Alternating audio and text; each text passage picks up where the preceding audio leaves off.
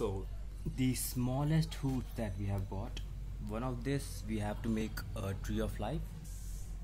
This jute thread, the thinner one, I've doubled it.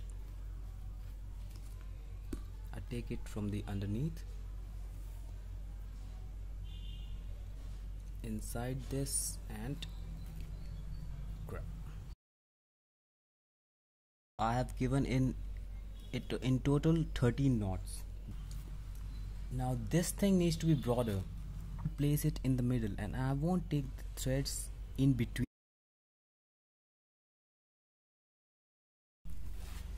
We have got this until now with the green. If it completes with the green, good enough. So this is the tree of life that we have got at last. I have a bell in between because it looked good. A little bit yellow on the sides just to give it a highlight.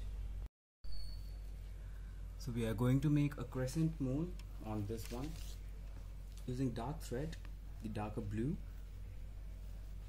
I'll just tie 2 knots. 1. Make sure it pulls from the inside. This thread I take from outside, and then from the outside I go underneath.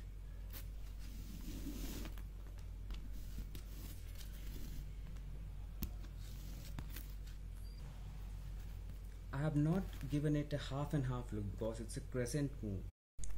This is the moon we have got. Now I'm going to wrap the hoop with this thread.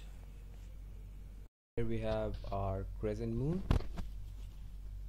Tree of life is going to be above that, so it's going to look something